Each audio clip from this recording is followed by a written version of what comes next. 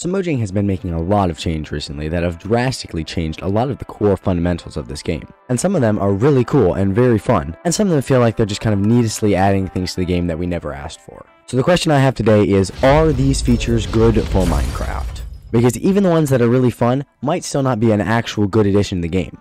It might end up hurting the game, and I guess we'll just have to look at that in today's video. So we're going to start out today looking at the armor and the armor stand and the smithing table changes, because these are of course the biggest ones that everyone is the most excited about. So the way you take advantage of these changes, as I'm sure you already know, is you put one of these new smithing templates into the first slot, put the armor you want to tint in, and then you put in the color, and of course right here you're going to get a little bit of a view. And so then if you do this, we can right click, and now you can see we have a bit of blue on our helmet right here. Now this wasn't the most exciting one, but there are of course a load of other options. But another more interesting part of this change is that now if you want to upgrade something netherite, you can't just throw something in netherite. I'm shift clicking these, they don't work. You have to put the smithing, you have to put this upgrade template in, and then you can put these in, and then you can upgrade something netherite. And this works for tools and armor alike, although the tinting thing only works for armor. And so at first look, this looks really cool, right? We get all these new awesome armor types, and they just generally just like, I mean, come on, look at this set of armor. Like, this looks genuinely awesome.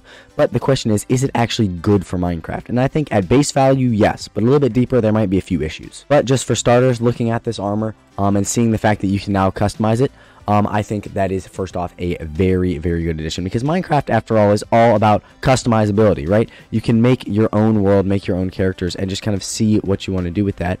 And, you know, Minecraft, the whole selling point of Minecraft is that you can do whatever you want in this massive world. So why shouldn't you then be allowed to tint your armor and customize your appearance along with everything else? I think that is a phenomenal change, and I think it very well fits with the core aesthetic of Minecraft. So what about the other change then? What if we want to upgrade thing? Is this a good change as well? Because it now puts a whole extra step beyond getting netherite armor. Is that actually a good thing? And I think generally, yes, it is. So the first reason I think that this is a good change is just generally because it makes it harder to get netherite now, which is a good thing, because it means that diamonds are now more useful, because I do feel like whenever I'm playing survival, I kind of skip straight past diamonds as fast as I can and go straight to netherite. But now you have to go through bastions, which, to be honest, I haven't legitimately raided a bastion in my entire time playing Minecraft, and that's straight up the truth. That's not even a lie. So the question is, and so now every time I have to get netherite in the world, I have to go to one of these things at least once. And that's because here in the treasure bastion, there is this new loot to the chest table. You will always get this smithing template, which of course you have already seen in use, along with of course some other good loot. And so you always have to get one of these from here. So if you want to upgrade to netherite, you either have to go and exploring, do a whole bunch of exploring in addition to your netherite mining, and find 4 of these just to get the armor. The other way to get a bunch of these templates in order to make a whole lot of armor and stuff is to use this recipe, and you can use up 1 to get 2 back. And so then what you could do is you could just do this a bunch of times, and you end up just basically duplicating your items, which I think is quite cool. So now you get 8 instead of the original 1, and this means that either you could do that exploring that you could do before, or you could do this route and just do a whole bunch more mining for diamonds and get a couple pieces of netherrack, but that doesn't really matter. So you have to do at least some exploring, and you have to do either a whole lot of mining, or you have to do a whole lot of mining and a whole lot of exploring. But of course you have to do extra mining for the diamonds. I hope you get the point. So this adds an extra barrier onto netherite, and the question is that good or not? Is this extra barrier good? I think the extra barrier is good. I don't really like the fact that it takes, like, you can just duplicate items with diamonds. I don't really feel like that fits into Minecraft very well. I do like the fact that there's another option besides just exploring a bunch, because only a few people actually really want to go and explore a whole bunch of different bastions every time they want to upgrade something netherite. That doesn't seem like that much fun to me, at least personally, but I don't also find the idea of just, hey, we're just going to make you mine a whole lot more diamonds as a very fun idea either. I think diamonds could be included in something, but I think it'd be way cooler if it used the enchantment table or some kind of other magical thing instead of just crafting to duplicate. Because again, crafting to duplicate seems kind of cheap to me. But other than that small issue, I think this feature is generally cool, except for one issue. And the only issue I have with the actual tinting part is that if I want to go ahead and tint something with netherite, I have to use a netherite ingot. I really wish you could just use a netherite scrap to put in there instead of using the ingot, because let's be honest, an ingot is really, really expensive for this kind of thing. And so if I wanted to have like an iron set tinted with netherite, I'd have to use 4 entire netherite ingots, which are very hard to come by if you didn't know that, or at least they take a lot of grinding. And so it kind of discourages people from ever using this netherite tint unless they're going for specifically aesthetic look, and I like the many options that this new system gives us, but I don't feel like we can take advantage of those options very well when it's locked behind such expensive things. So I really do wish that you could just use a netherite scrap, because I feel like that makes a whole lot more sense logically, because you shouldn't need a whole ingot just to tint something with. If it takes a whole ingot to change something to netherite, shouldn't it only need a scrap to tint it? And of course, it's the same with everything else. But since netherite is just so expensive, I do feel like it should only take a scrap to tint things. But that, of course, is just my opinion, so be sure to let me know how you feel about that down in the comment section. Now let's go ahead and look at the next change that I'm somewhat excited about, and that is in the accessibility settings, and the fact that auto jump is now by default set to off in the settings. Is that not just the most wonderful thing you have ever heard? I always use auto jump off. I think most Minecraft players use it off. If you're different, let me know, because you are rare. You're a rare person. But most people play with it off, and it is, not gonna lie, if I turn it on right now, like, how annoying is this, that you just jump whenever you feel like it? And like, what if I wanted to walk over here to do something? Oh, nope, now I'm on top of this. If I want to, like, it's almost impossible to walk through this gap right here without jumping. And jumping, of course, uses extra stamina and stuff. I actually cannot do this. Wait a sec. If I shift, oh, if I shift, I can do it. Can I? No. No. You see why this is frustrating. Oh my gosh. Okay, I'm not trying that anymore. Yes, auto jump is the absolute worst in my opinion. I mean, it's fine if you use it, because I mean, it's a cool feature, but I personally despise. Yeah, I am very happy that they set it to default off now.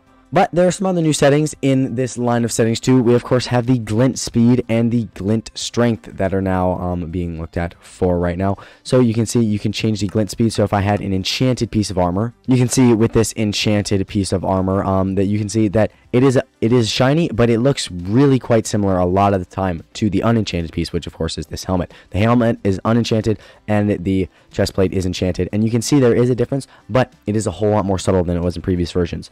And you can of course change this with these settings. So if, for instance, I wanged the glint speed up to 100, you can see now it is way faster than it was just a second ago. And I of course could go down to here and put the strength down to like 10%, say, and then you could probably barely even see it. Yeah, you can barely see it. Like, it is there, but it is so very faint. So this also allows another level of customability, which I'm always for in this game, because customizability is basically what this game is built on. And I am going to turn this back down to 50 for now. I don't know what I will be normally playing with these at in the future. I probably will honestly put the glint speed up to 100 because I think it looks a bit better, but just generally I like this, because then if you want to see a whole lot of cool armor and stuff, then you can change your settings a little bit, or if you don't want to see the enchanted thing at all and you want everybody to look the same whether they're enchanted or not, then that's cool too, and you can change those settings too. Though one thing I do really like that this is by default set to 50. I wish we could go past this glint strength, because I feel like you could at least just do some fun things if you want to, because even this, like, this is pretty bright, but it's not super bright, right? And I feel like there are probably some people who would want to play it with super bright, if only just because it would look funny. And so I think that it would be fun if they allowed you to push it past this. So maybe the default now is 50, and then, or even 75, and then you can push it up to 100. 75, of course, being what is currently 100 right now. But I just think that would generally be a little bit better. So I think this also gets a check for me from the is it good for Minecraft list. So the next thing that I want to look at is this screen right here, the create new world screen. You can see if I hit create new world down here, this is the now new screen that I get to, and it now has tabs up at the top, quite similar to Bedrock Edition. I think this is actually very interesting. I don't really know why we needed this. I don't think there was a problem. I never had a problem, at least with the old screen, but hey, maybe it could be cool. But one thing I was finding when I'm doing this, like, there's just more mouse movement. Like before, I could just kind of like click a few things. They were very close to each other to change my settings.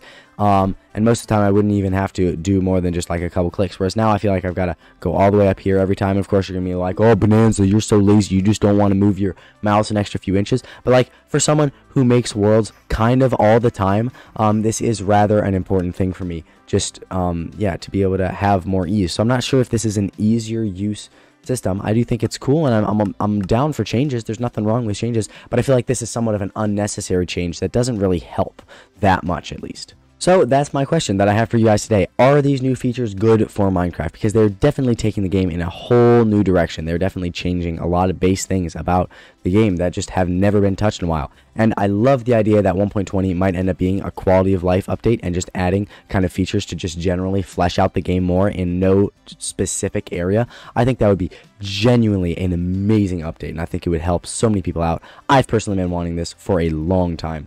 And yeah, so I think that would be really cool, but they are certainly changing a whole lot of things about the game, as we have seen with this armor, and there are now being many thousands of different types of armor that you can craft with these whole combinations and different types of things. And if you can, of course, wear at least 4 pieces of armor at once, and not at least, you can wear up to 4 pieces of armor at once, which means that gives you almost infinite customability as far as what you want to look like. But of course, everybody will probably end up still wearing netherite armor because it is, after all, the best.